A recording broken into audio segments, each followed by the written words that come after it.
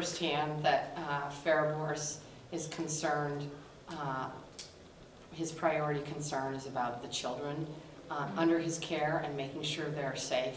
I just got a report from him today in terms of that, and we are working very closely with the Casey Foundation to make sure that we are continuously improving our management in terms of child welfare. And I think you know we brought on a new leader for the division this last week. Right, so I was just surprised.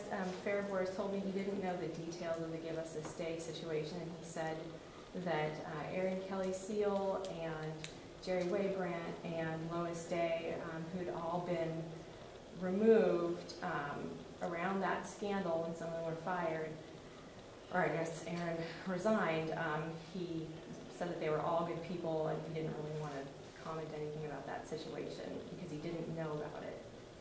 Well, what do you think about that, he's not familiar with it? Well, I think the goal for Fariborz in terms of the Department of Human Services is to move forward and to make sure it's obviously new leadership and to make sure that children are safe, that they are not only surviving in our foster care system, that they are thriving. He's been on now for a couple of weeks.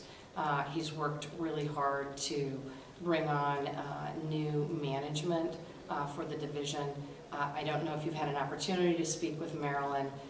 She is a committed foster parent herself and is a skilled manager and is well respected in Eastern Oregon.